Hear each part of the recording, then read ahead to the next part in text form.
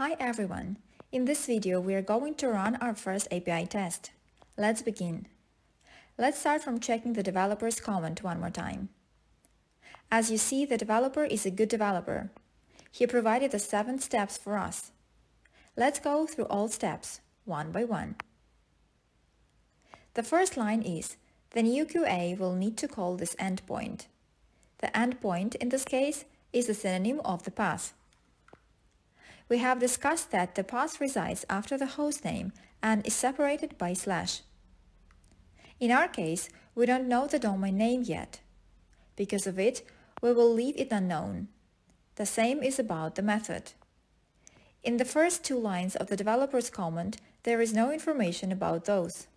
The developer started from the end of the URL, the path. In the second line of the comment, the developers mentioned that the pad ID is the path parameter, and that he recommends using the ID one. We haven't talked about the path parameters yet, because we will have a separate video about those. For now, let's just change the end of path, one as specified in the comment. And let's put the path to the Postman into the URL line, and check the next part of the developer's comment. And here we go, we can see the missed parts of the URL. When somebody says the base URL, in most cases they mean the domain name. The developer mentions that the method should be HTTPs. We didn't talk about that earlier. Because the difference between HTTPS and HTTP deserves a separate video. For now, all that you need to know is that HTTPS is the same as HTTP, and the S letter means secured. This means that request data is encrypted and only the client and server can read those. We will talk about it separately. For now, let's add the missing parts to the URL into the Postman. Now we have the full URL and in our simple course. There is only one thing left to send the request method. And it is specified in the 5th line of the comment, the method get. We are ready to send the request.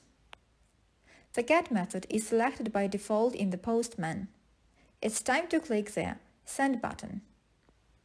And here we go. We have got the response back. What we see is the response is status 200 OK. And response body is in JSON format. We will talk about JSON in a separate video as well. You can see that the category is cats, the name is Tom, and the status available.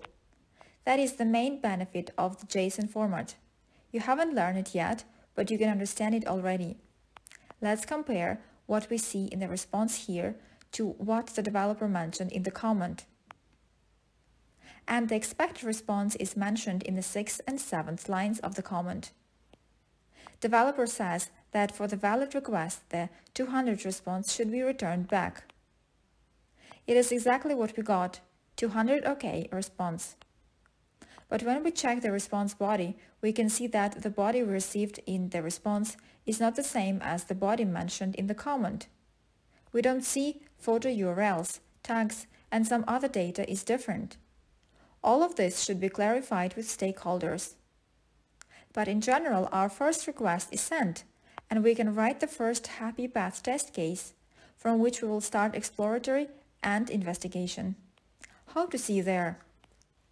Thank you for watching. If you like coffee or a coffee shop, leave us a thumbs up. If not, thumbs down. See you in the next video.